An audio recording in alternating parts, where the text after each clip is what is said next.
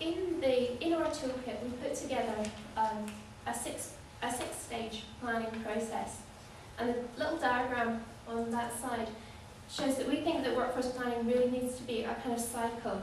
It's not something that you can just develop a workforce plan and leave it. It's something that will grow and develop and needs to be, needs to go in line with other parts of your planning process, like your business planning, your HR planning, and so forth.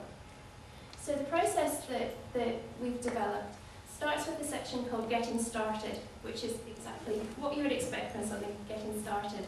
It's looking at who you need to involve and how you involve them, setting up basic things like what's the scope of your workforce plan? Are you going to start by workforce planning for one unit? Are you going to do it for one service? Are you going to do it as an organisation as a whole, or are you going to work in partnership with other organisations? So basic, and also setting timescales, so basic kind of planning things that you would start at the beginning of any process. Secondly, the toolkit looks at context and drivers. And I think that's a really important stage. It's looking at where your organisation sits within the wider social services context. So what is going to affect your plans? As Derek said earlier on, we can't predict the future, but we can plan to sort of make things as good as possible. And so looking at the context and drivers, things like demographic change, how your workforce is likely to change. Also looking at things like policy documents like the 21st Century Review, getting ideas where the general policy direction may well take you, and thinking, well, what does this mean for my organisation, and how can I plan to make the most of the opportunities? Next is building a picture of your workforce, and as Maureen mentioned earlier, it's amazing how often we don't get that chance to sort of step back and think, what do we actually need? Or, where are we now? Who needs to get registered? Who needs qualifications? Where are there skill gaps? So in building a picture of the workforce, the toolkit looks at how you can use training needs analysis and information from the core minimum data set to get a better picture of exactly where you are now, which can obviously, form your baseline for your plans. After working out where you are now, the next obvious step is to develop a vision for the future. And the toolkit looks at different techniques that you can use to think, well, where would my ideal future be for our organisation? And obviously that's something you probably want to develop collaboratively with all the people involved in your workforce planning project.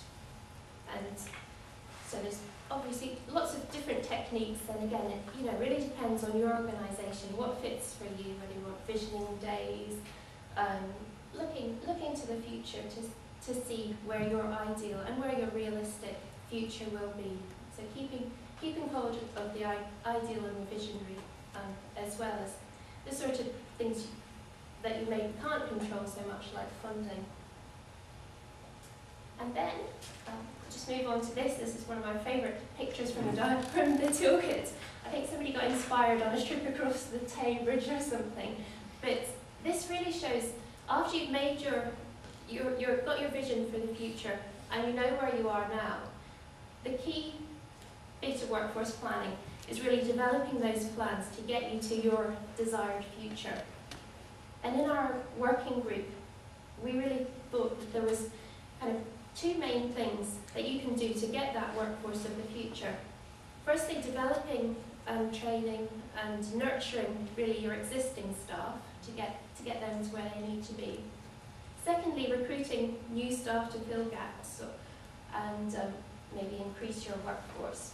But both of these things really need to be underpinned by very good retention policies, looking after your staff and developing, policies to get a happy staff and a happy workforce.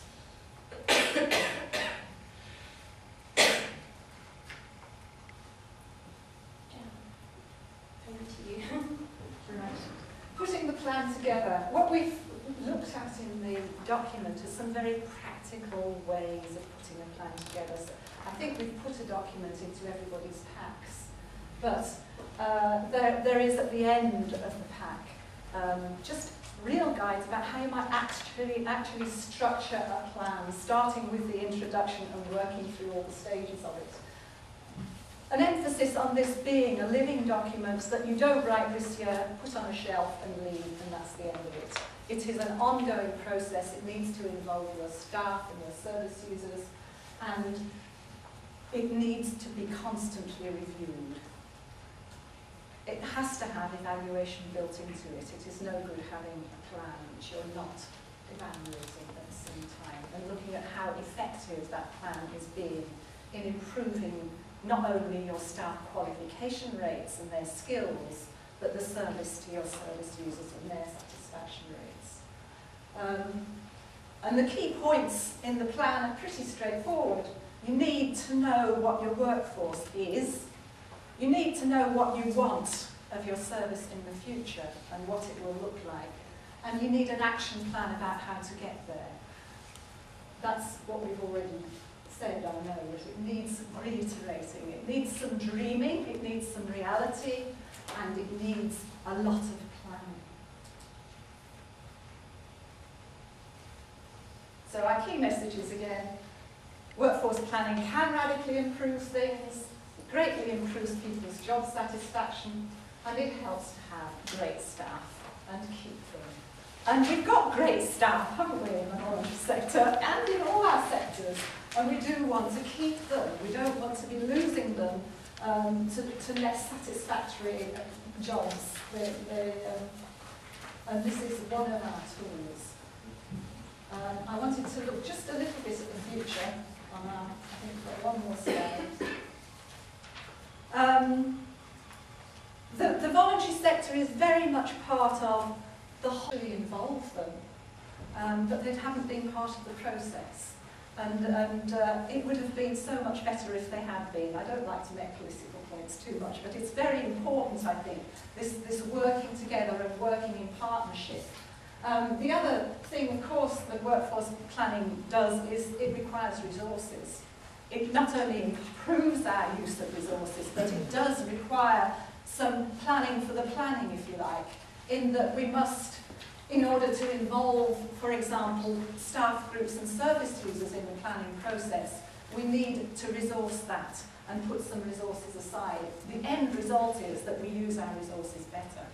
But it does, we do need to be thinking about how we do that. And on that note, I think we'll finish there.